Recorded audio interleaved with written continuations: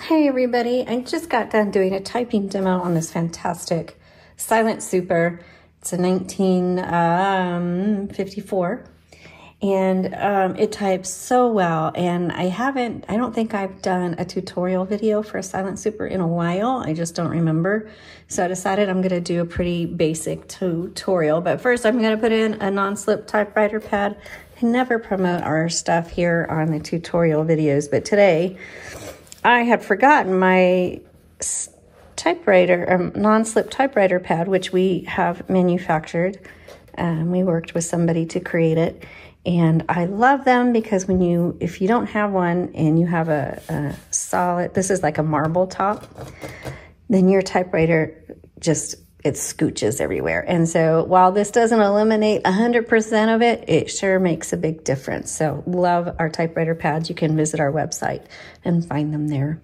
Okay, so this is, let me take this out, a Silent Super. And so it's supposed to be a little bit quieter than your just regular, like a standard or a Sterling or something like that. Just a regular typewriter is the sound is supposed to be dampened a little bit. And I think I do have a video comparing, I don't know if it's a Silent Super or a couple of typewriters together so you can hear the difference.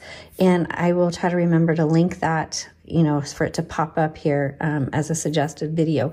But today I'm just going to do a quick tutorial for this Silent Super. They're pretty common. You probably, if your family has a typewriter, there's a really good chance it's going to be a Smith Corona or a Royal. These are pretty common out there. So if you've got one, grab it and follow along in case you're needing to know how to use your typewriter. So we're going to start from the back.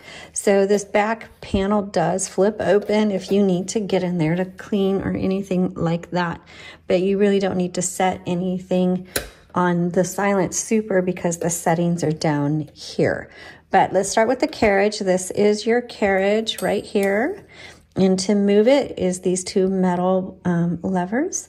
Doesn't matter which one you pull in, but that's going to pull the carriage to the left. By the way, if your carriage is limp and it doesn't pull to the left, that means your drawstring is broken and you'll need to see a professional repair person. I do have a typewriter repair directory on my website. Again, the link is below.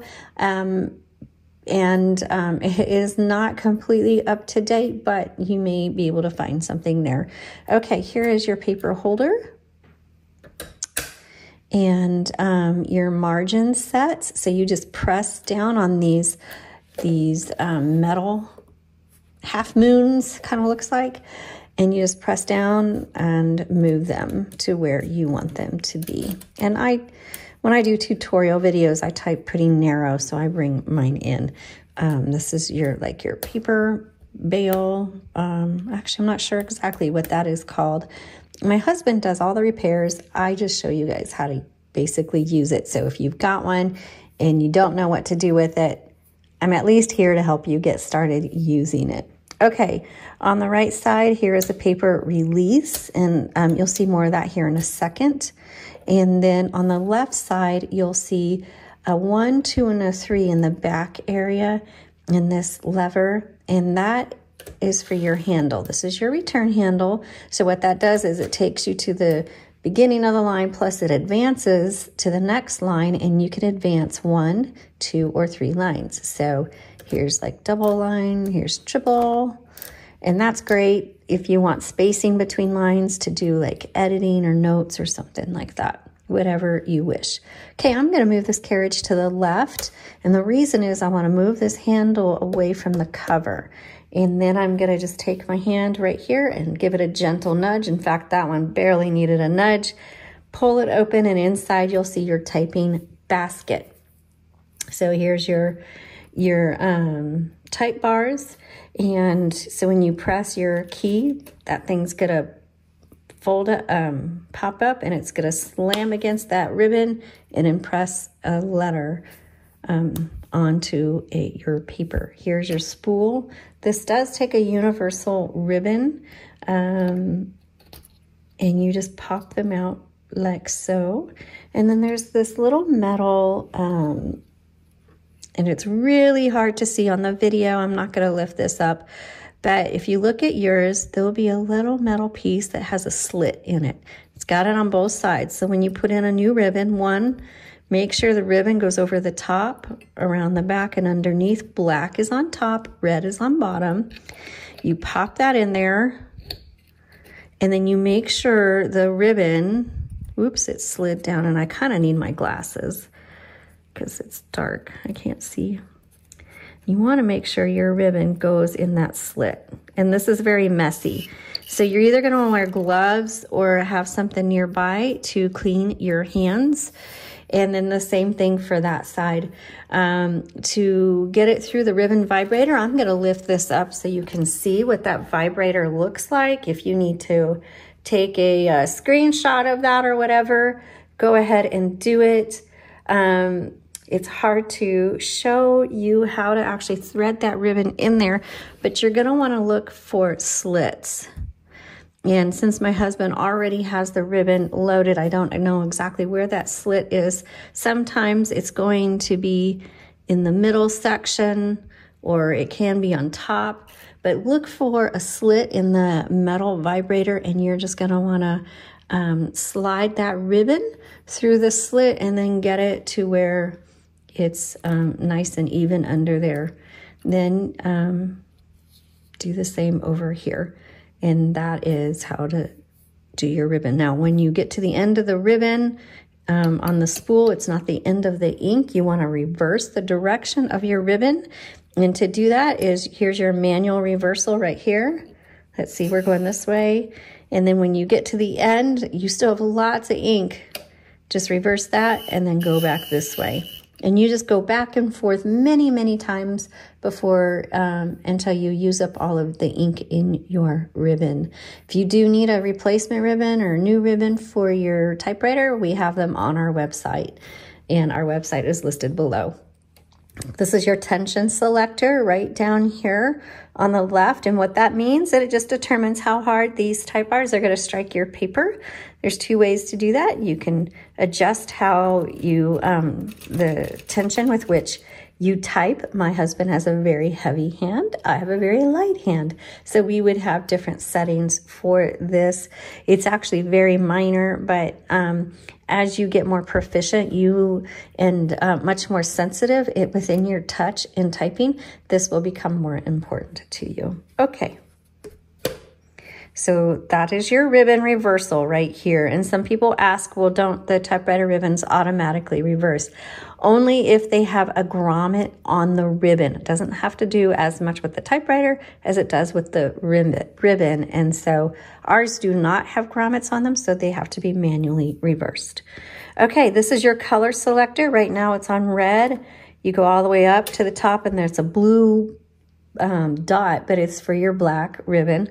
The white is a stencil setting, meaning this ribbon, when you hit a key, this ribbon vibrator isn't going to move. So you can see that that ribbon vibrator isn't moving. So that type bar is just going to strike paper without a ribbon there to imprint any ink. That's a stencil setting. You probably will never ever use it. So if you're typing and all of a sudden your typewriter feels either stiff or it stops, two things to check, or the impression is very light, two things to check. Make sure you don't need to reverse your ribbon, so try reversing the ribbon. And the other is, see if your color selector has been bumped. That happens a lot. So make sure it's firmly on the black or the red setting. And a lot of times that will solve many, many issues. Okay, let's go ahead and load a piece of paper, and we're going to talk about the keyboard down here and your tabs and stuff like that. So I'm loading paper, and you can see it's a little bit crooked. So now we're going to use this paper release. I'm going to pull that forward, and I am going to adjust my paper. There you go. And nice and even. Make sure to re-engage it, because if you don't, your paper is going to slide around. So here's your keypad, and let's go over what they are. This arrow is your backspace. I'm going to move that. And so backspace does not erase, it just backspaces. The arrow goes that way, and it always messes with my mind because the carriage is moving that way, but your paper, the spot on your paper is going that way. But the arrow just means the carriage is going to go that direction. And forcing you to go backward on your typing. Okay, so then you have a tab. So let's go over here, and I think there's a tab set on this. Yep, right there. Let's go ahead and clear it. So right here is CL, that means clear. I'm gonna press that. And there it goes. And the reason I put my hand here whenever I hit tab is because for me personally, that a lot of times that carriage just flies, and it just seems really hard. And sometimes, especially on these older, on these vintage typewriters, sometimes the tabs don't always hold. And so that carriage will kind of hit the tab, but then it'll fly right by it. And I've also broken several mugs because I had mugs sitting here. I've broken 2 handmade mugs by my stepdaughter and son-in-law, by the way, and I've got one here, by the way. They make amazing pottery. This is one of their first pieces. They sell out all the time. So if you want to go visit them, it's Clay Plant Road. You'll see their pottery in our photos all the time. Or actually, it's called the Clay Plant now. They changed their name. But I'll try to put a link in there for you as well. Fantastic pottery, but you have to be on their email list in order to be able to purchase it, because they sell out literally within minutes once they open up their store. And so they just let you know when they're restocked, and then you hurry on there, buy what you want, and if you're lucky, you get one. Okay. Nice plug for them. Of course, I want them to do well. Anyway, let's go back to typewriters. So we were talking about the tab. So let's go ahead and set a tab. Let's set one right here. Okay. And again, I can clear it. And it's clear. So that's how you set it. And then we have margin release. And what that is you've got your margin right here, the right margin set, and there's a bell. Okay, that dings when you get really close to your margin so that you know, hey, let me finish this word so I can go to the next line. But sometimes you get caught and you're like right in the middle. There's the bell of a word or a thought. Oh, and you're at your margin. So now the typewriter's going to stop. But you're like, I really just want to finish that one word. So you hit margin release. And do it, finish it, and go to the next line. So that is your margin release. I showed you tabs. Here's your shift right here. Shift lock is the little one. And to release the shift lock, you just press down and release. So when you're typing, you type in lowercase. And to do uppercase, you hit shift. And I'm going to do shift lock right now. And this is uppercase. And it also, your shift does the symbols. And no shift is numbers. Okay? So that is the Smith Corona Silent Super. The basics, what you need to know to effectively use your typewriter. I hope you found this helpful. Give us a thumbs up, like, follow, notifications, whatever. And we're so glad you're here. Thanks so much. Bye-bye.